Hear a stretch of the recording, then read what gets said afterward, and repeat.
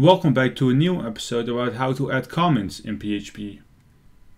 Comments are usually written within the block of PHP code, so right inside our PHP opening and closing tags, to explain the functionality of the code. It will help you and others in the future to understand what you were trying to do with the PHP code. Comments are not displayed in the output, so they are ignored by the PHP engine. So let's create some lines inside our PHP code. Let's create a variable age and let's set it equal to 24. And even if you don't understand it, it's alright because we want to focus on comments. So let's echo out, my name is Dari, and let's create a new echo and let's say, I live in the Netherlands. And what I want to do is to comment out a couple of lines. So if I save it and refresh the browser, you can see that my name is Dari and I live in the Netherlands.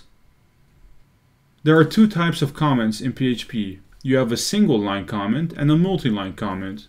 I want to focus on the single line comment first. And the single line comment is used for quick notes about complex code or to temporarily disable a line of PHP code. So if you want to comment out a line of code, you just have to go right in front of the line and you just need to add 2 backslashes. And you can see that my color is changing as well. So let's add 2 forward slashes. Let's save it. And if we refresh the browser, you can see that my name is Dari just disappeared.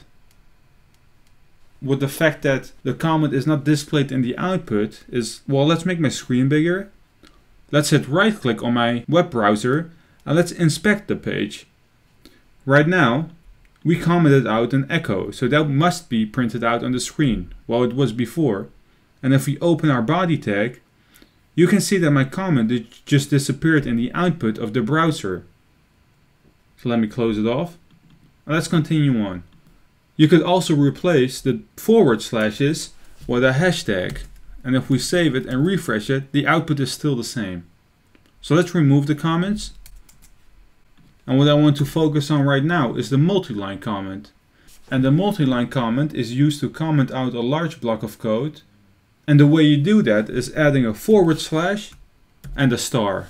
And you can see that everything after the beginning multi-comment just got commented out. So you need to close it. So let's go right below our echo. And the way you close it is with a star forward slash. So let's save it. And if we refresh the browser, everything just got disappeared. So let's remove it. And I want to give you 2 quick tips why you should use comments.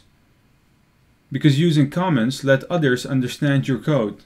And what I mean by that is that if you have a pretty complex piece of code, you can just go right above your code, hit 2 forward slashes, and just write some text which you're doing right below your code. So let's say, creating a variable of my age. And I know that, well, this isn't pretty difficult right now. But if you come back a year later and you just look at your code, you know what you've did right here. And that's my second advice of why you should use comments, because you remind yourself of what you did. This was it for this episode. If you do enjoy my content and you want to see more, leave this video a thumbs up, and if you're new to this channel, please hit that subscribe button.